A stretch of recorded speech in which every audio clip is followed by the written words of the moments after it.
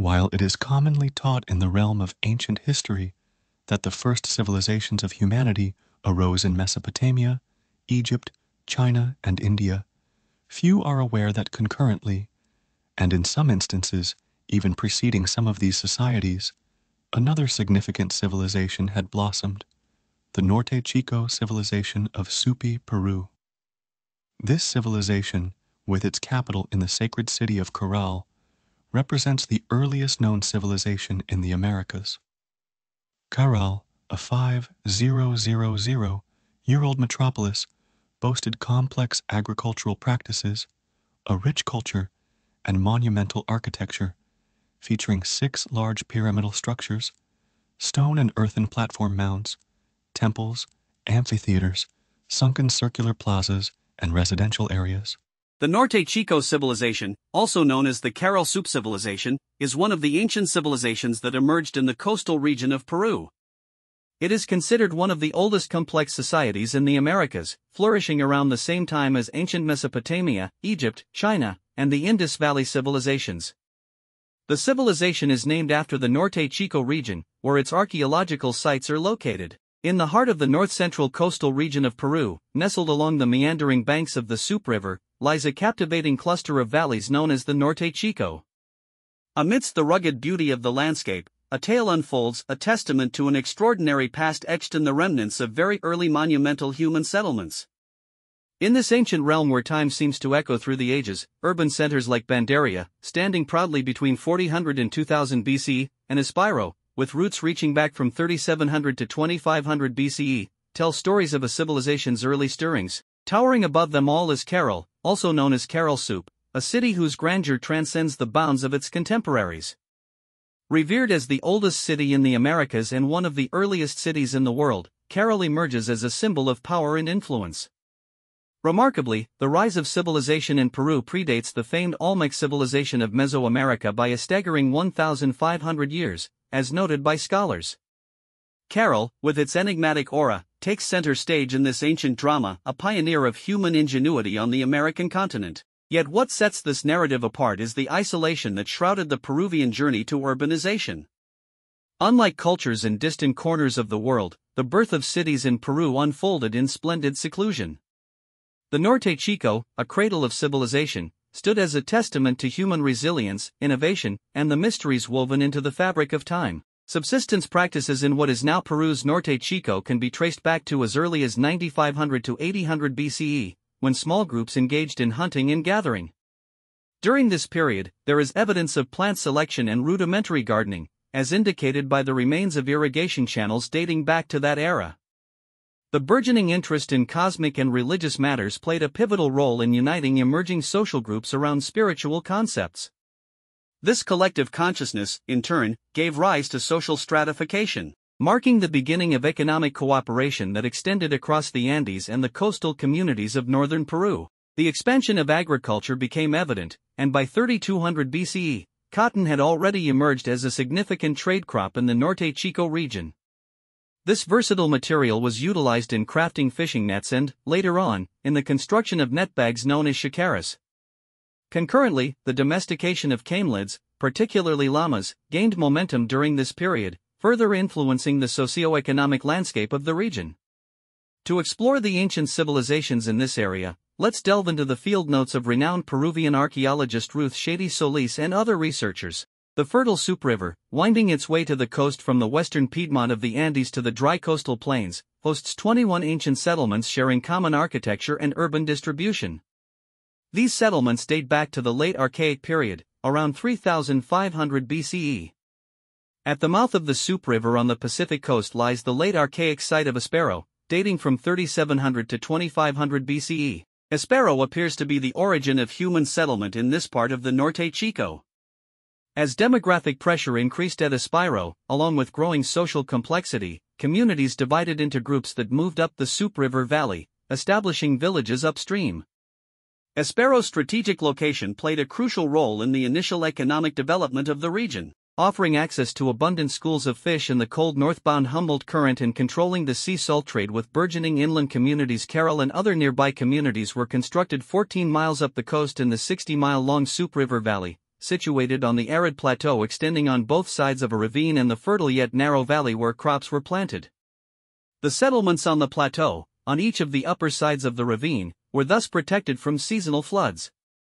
In the time frame of 3500 to 3200 BCE, Caral, covering 165 acres, evolved from a village to a city, alongside Aredipando, 200 acres, and Pueblo Nuevo, 135 acres, while neighboring hamlets like Cerro Colorado, Liman, or Cerro Blanco did not exceed 2 or 3 acres. Between 3000 and 2900 BCE, Caral emerged as the seat of regional power, led by Caracas, heads of lineages who wielded control over political, socio-economic, and religious affairs. The principal Caraca headed a network of districts extending from the Pacific coast to the foothills of the Andes, organized around trade and reciprocity. Religion served as a binding force, fostering cohesion and acting as a symbol of shared cultural and spiritual identity within the network. Caral's monumental pyramidal step structures, associated with sunken circular plazas, underscored its significance as a secular and religious power center. The 7 massive temple pyramids, along with residential complexes of varying sizes, marked Caral as the oldest city in the Americas, supported by 29 radiocarbon dates. Caral and its neighboring communities on both sides of the Supe River may have accommodated a population exceeding 20,000 individuals. Ruth Shady, in alignment with the findings of Feldman and Grieder et al., asserts through field research that the Caral-Supe society exhibited social stratification, with local authorities linked to a state government sustained by a productive and diversified crop production and fishing economy. Farmers cultivated fields irrigated by a simple system of canals drawing water from the Supe River, its tributaries, and numerous springs. The socio-economic dynamics fostered internal and external exchanges, enabling the development of complex technological and social organizations. Caral's direct control and economic dominance extended over populations in the Supe, Patavilca, and Fortaleza valleys, with influence reaching across the entire north-central Peru region from the Andes foothills to the coast. Shady emphasizes that evidence suggests Caral served as a model of socio-political organization, a milestone achieved by later societies throughout Peru. The remarkable achievements of Caral's inhabitants, referred to as Carolinus by archaeologists, encompassed aspects from architecture to religion, showcasing their dynamism, creativity, and interactions with social groups in the upper reaches of the Andes. Caral's history and culture were intimately tied to its ceremonial calendar, harmonized with nature and the changing seasons. However, the Norte Chico cultures were also shaped by 2 significant natural factors historically associated with the decline of civilizations in northern Peru. These factors are intricately linked to the rise and fall of Norte Chico cultures. The first disruptor is the combined impact of climate events triggered by El Niño and La Niña, influencing global weather patterns. El Niño is associated with a band of nutrient-poor warm water and atmospheric convection that develops in the east-central equatorial Pacific and extends to the east coast of South America. The Niño Southern Oscillation involves the cycle of warm and cold sea surface temperatures in the tropical central and eastern Pacific Ocean, with high air pressure in the western Pacific and low air pressure in the eastern Pacific. El Niño's moisture-laden clouds result in intense rains, floods, and landslides, causing devastation to cultures. It can be followed, though not always, by La Niña, its colder counterpart, occurring a year or so later. During La Niña episodes, strong winds push warm water away from South America across the Pacific Ocean, leading to below-average sea surface temperatures in the eastern Pacific. Cold water then rises to the surface near South America's coast, associated with prolonged droughts over the South American continent. These complex occurrences vary in intensity and may recur in cycles of 7 or 14 years. The second set of disruptors are earthquakes triggered by the collision of the massive South American tectonic plate and the heavier Nazca plate, moving eastward from the Pacific and subducting beneath the South American plate. The friction between the plates and the subduction zone along the Peru-Chile Trench is the primary cause of earthquakes and volcanic activity in the region. To mitigate the disruptive effects of earthquakes, Caral's inhabitants ingeniously designed their constructions to have a certain flexibility during seismic events. In response to seismic challenges, the inhabitants of Caral devised the shikra, a net crafted from a blend of cotton and vegetal fibers, filled with loose rocks. Chukras, containing over 1,000 pounds of rocks, were discovered in the foundations of structures. Smaller shikaras were employed to transport stone loads weighing 15 to 20 pounds from quarries to construction sites. These stones were strategically placed in retaining walls, enabling structures to absorb seismic disturbances with minimal or no damage. Complementing the chukras were lintels or beams made from morango, a durable hardwood from the mesquite tree, such as the algarrobo blanco, Prosopis alba. These materials reinforced doors and passageways, alongside massive stone pillars serving as central supports. All structures, irrespective of size, were constructed using shaped stone blocks set with mud. Caral's significance is highlighted by its 32 monumental structures and various residential complexes. In the upper section of the city, 7 large pyramidal structures stand, with the Great Pyramid and the Pyramid of the Amphitheater associated with large sunken circular courts. Major structures encircle multifunctional open spaces or plazas, forming 2 subgroups. The western subgroup includes the Great Pyramid, Central Pyramid, Quarry Pyramid, and Lesser Pyramid, while the eastern subgroup features the Pyramid of the Amphitheater, the Pyramid of the Gallery, and the Pyramid of the Huanca. A huanca, an upright monolith typically left uncarved, stands 8 feet tall and is positioned 300 feet away from the plaza and the 2 pyramids at the end of a causeway. Archaeologist Shady observes that Caral's structures in the central space are divided into 2 halves, an upper half, closest to the water, where the most impressive pyramidal structures are situated, and a lower half with smaller public buildings, except for one large complex that also incorporates a circular sunken court. The spatial organization of Caral likely reflects the Andean binary division into Hunan and Huron, corresponding to upper and lower levels, respectively. Pyramidal structures within the city vary in size and features, yet they all adhere to a comparable style and design for their facades. Archaeologist Shady notes that each building follows a similar model, featuring superimposed terraces at intervals and enclosed by stone walls. Each facade is oriented towards a fixed stellar direction and has an internal axis dividing the space. This axis is typically marked by a staircase running through the center of the terraces from the base to the summit. The staircase also divides the building into a central body with 2 extensions on the left and right, each containing rooms and passageways.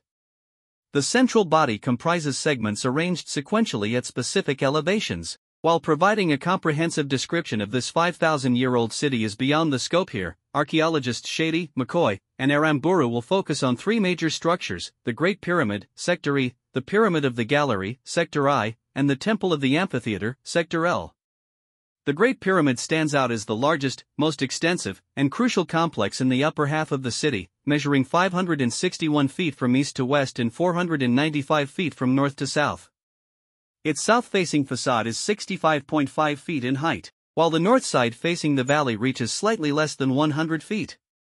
A significant feature is the circular sunken court and an imposing stepped pyramidal structure, consisting of a central body and 2 side components. Noteworthy within the structure is the altar of the sacred fire, situated at the pyramid summit, accompanied by a small quarter with a ventilation shaft below it.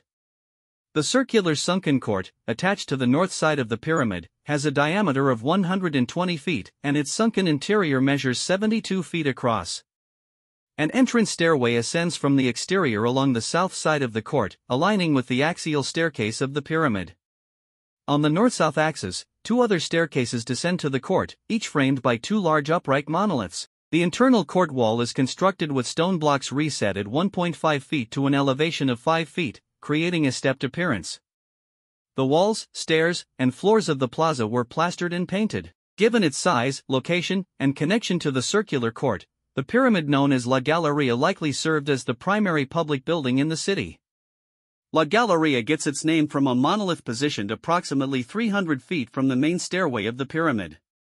This quadrangular plan pyramid is situated in the east subgroup, at the extreme southeast of the upper half of the city, Hunan.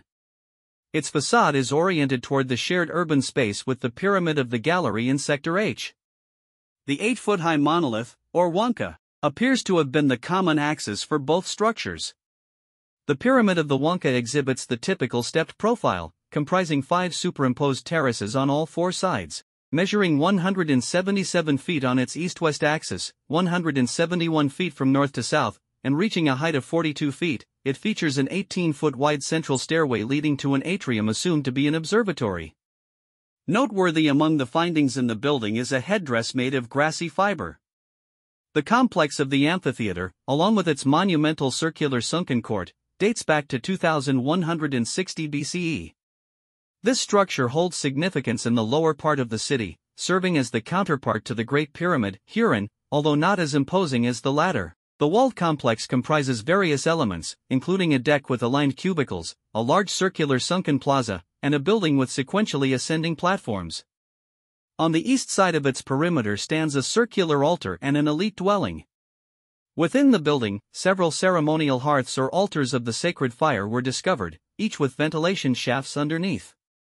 Buried in the circular sunken plaza of the amphitheater were 32 flutes, finely carved from condor and pelican bones, along with 37 bugles made from deer and llama bones, pointing to the ceremonial significance of the structure. The artifacts discovered in Caral, including flutes and bugles, were adorned with incised designs and painted representations of local fauna and humans. The primary altar of the sacred fire was situated in an isolated area within the wall encircling the amphitheater complex. The religious ceremonies conducted there, typical of ancient agrarian societies, centered around the powers of the sun, the moon, water, earth, celestial bodies, and their respective deities. This religious framework traces its roots to the Kotosh religious tradition of the late Archaic in the Upper Andes, influencing Caral's religious practices throughout the millennium between 3000 and 2000 BCE. Priests were believed to derive their spiritual power from predicting cyclical natural events, such as the cycles of the sun, the moon, and other celestial bodies. Consequently, they were recognized as the anointed intermediaries between people and the deities of nature. However, lacking the scientific knowledge associated with later observations, priests could only acknowledge the repetition of events that occurred at predicted times. What they couldn't foresee were nature's variables, including the intensities of the aforementioned disruptors at Caral. As in many ancient societies, there was no clear distinction between secular and religious aspects, as religion served as the nexus of cohesion and the state ideology acted as the instrument of government domination. In Caral, as noted by Shady, most activities were, in one form or another, connected to religious rituals and sacrifices. The most significant religious ceremonies likely occurred around the altars of the sacred fire in the Great Pyramid and the amphitheater.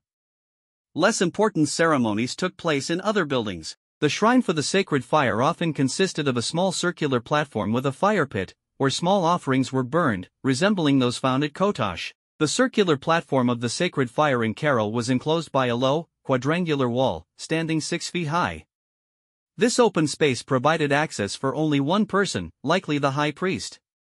A ventilation duct was strategically built beneath the hearth to direct heat and smoke outside. In this shrine, a high priest invoked natural forces and deities to ensure the timely occurrence of crucial natural events such as rains, winds, or other phenomena and their impact on crops. For many ancient societies, planting and harvesting were daily concerns, particularly dependent on weather conditions, especially rain. Delayed or insufficient rains could result in poor or failed crops, leading to famine and the return of fear and death. Therefore, priests played a crucial role in assuring the city's elite that the gods facilitated an understanding of nature's hidden behavior. Another notable architectural feature at Caral is the large sunken circular courts located at the base of the monumental staircases of the Great Pyramid and the Pyramid of the Amphitheater. These courts served multifunctional purposes, akin to the Maya rectilinear ball courts, hosting events at specific times. Religious ceremonies likely took precedence, celebrating major events like spring and autumn equinoxes, austral solstices, and the rising and setting of stars and planets. These ceremonies were mythologically tied to gods, deities, and seasonal festivities such as planting and harvesting. The discovery of finely carved flutes and bugles beneath the sunken court of the Pyramid of the Amphitheater underscores the importance of musical instruments during ceremonies and pageants. While remains of drums have not been found, potentially due to the perishable nature of their materials, drums have a recorded history dating far back in time as one of the oldest devices used by various cultures. The sunken courts likely hosted secular games, similar to ball courts, to celebrate social and sporting events, addressing the inherent human desire to compete in a controlled environment throughout history. The universal use of games for both secular and ritual purposes emphasizes a commitment to maintaining peace and balance between communal factions. Essential to ritual and, to some extent, secular games was the need to manage latent antagonism within the same polity and between different polities. In several buildings at Caral, archaeologists have uncovered human burials, predominantly of children or young adults, often associated with specific rituals. Shady highlights an illustrative example, the discovery of the body of a young man placed among stones that were being utilized in the construction of a new atrium.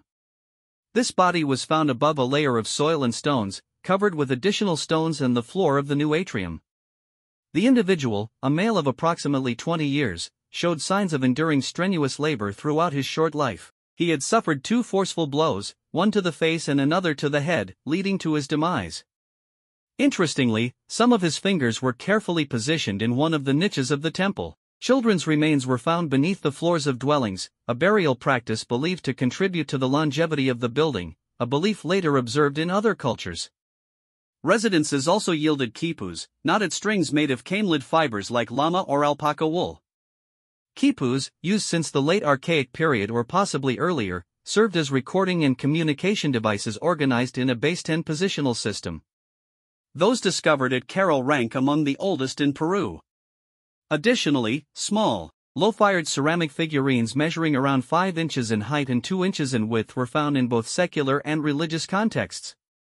These figurines bear a striking resemblance to those from the San Pedro's phase of the Valdivia culture in Ecuador. The small Caral figurines, low-fired and adorned with red and gray colors, typically feature arms that are short and bent toward the chest or placed under the chin, mirroring Valdivia's characteristics. Ceramic diffusion across the Americas occurred over an extended period in vast geographical areas through trade, with some replicas found at Caral. The floor plans of residential houses vary based on their proximity to a pyramid complex, directly reflecting the resident's status. The architecture is consistent in both Upper and Lower Caral, with collective structures built from rocks set with mud. The most extensive residential complex in Caral is situated in Sector A in the upper part of the city, Hanan. The quadrangular houses feature a primary entrance at the front and a door at the back, potentially designated for the kitchen or other services. These houses range in size from 530 to 860 square feet and boast interconnected rooms, reflecting the household's status. Numerous rooms contain small platforms and benches, possibly serving as beds. The walls and floors were adorned with plasters in white, beige, or light gray hues, while those with red and yellow paints may signify residences of the Caral elite. A long-standing debate in Peruvian archaeology revolves around the origin of cultural diffusion, questioning whether it began on the coast with its abundant marine resources or in the Andes Mountains, extending towards the Pacific coast. According to archaeologists Jonathan Haas and Winifred Creamer, a sophisticated society emerged in Peru due to irrigation agriculture, mirroring the development of the world's other foundational civilizations such as Mesopotamia, Egypt, India, China, and Mexico. Historian Carl Wittfogel emphasizes that irrigation acted as a catalyst, transforming tribal societies into city-states by necessitating forced labor, central planning, a managerial elite, and generating surplus food to support workers and administrators. In Caral, the state government thrived on dynamic, diversified crops and a fishing economy, exerting dominance over the populations of the Supe, Patavilca, and Fortaleza valleys. The intricate network of social groups sharing water spanned 5 ecological zones, with rivers originating in the high Andean Altiplano, flowing through the mountain Piedmont, and eventually reaching the coastal plains and the Pacific Ocean. This topography played a crucial role in Caral's survival for over a millennium. Haas and Creamer challenged the notion that the exploitation of marine resources alone is responsible for cultural complexity. They question why a series of similar complex societies doesn't emerge up and down the Pacific coast if marine resources were the sole driver. Haas argues that late pre-ceramic sites like Espero and Banduria achieved complexity because they could engage in trade with inland settlements revolutionized by irrigation agriculture. The undertaking of significant public construction projects is a hallmark of a complex society, and the general consensus is that complexity arises from mastering agriculture. Hunter-gatherer societies lacked the means and necessity to establish social hierarchies. The process of creating social hierarchies, involving the division of labor and the emergence of a managerial caste, commenced only with the transition to settled farming. Nevertheless, Espero, situated at the mouth of the Supe River, may still hold surprises. Recent radiocarbon dating has revealed that this village, boasting 2 large platforms and circular sunken courts, thrived as early as 3033 BC. Caral and its neighboring communities in the Patavilca and Fortaleza valleys were abandoned between 1800 and 1600 BC. The reasons for this abandonment remain uncertain, but archaeological and geological evidence points to the relentless impact of natural disruptors, unforeseen by priests. Geological data indicates that around 1820 BC, an earthquake, estimated at 7.2 on the Richter scale, struck and devastated much of Caral and Espero. This major seismic event likely led to successive tremors of varying intensity over subsequent weeks and months, contributing to more unstable rock and mudslides into the valleys. The damage may have been exacerbated by an El Niño event that coincided with or closely followed the earthquake and its aftershocks. Evidence of torrential rains and consecutive gravel and dirt slides from the surrounding hills, identified by geologists, serves as testimony to the destruction of agriculture, leading to rivers and wells in the valleys becoming clogged. The mouth of the Supe River faced significant sedimentation, aggravated by storms, powerful winds, and shifts in ocean currents over several months, resulting in the formation of a coastal sandbelt known as the Middle World. This situation further strained an already precarious food supply, as ocean temperature changes associated with La Niña pushed fish schools farther and deeper offshore. The challenging conditions were compounded by climate shifts and inland sand blown from the coast into agricultural fields in the valleys, causing additional destruction to cultures and obstructing canals already damaged by rock and mudslides. Caral's neighboring communities to the north and south were similarly devastated by these calamitous events. The food shortage reached a critical point, leading to the collapse of the economy alongside the loss of cotton production and fishing.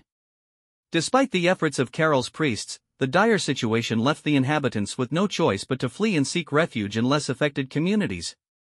Nature's powers were unforgiving to Caral. In 1800 BC. End of Norte Chico Civilization. The Norte Chico Civilization comes to an end, with the complete abandonment of its cities and the disappearance of its distinct cultural practices.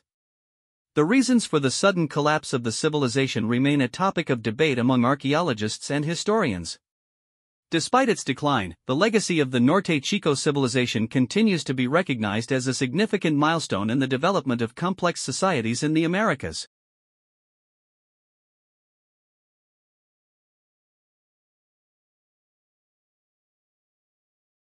Thank you for watching. I wish you have a good time.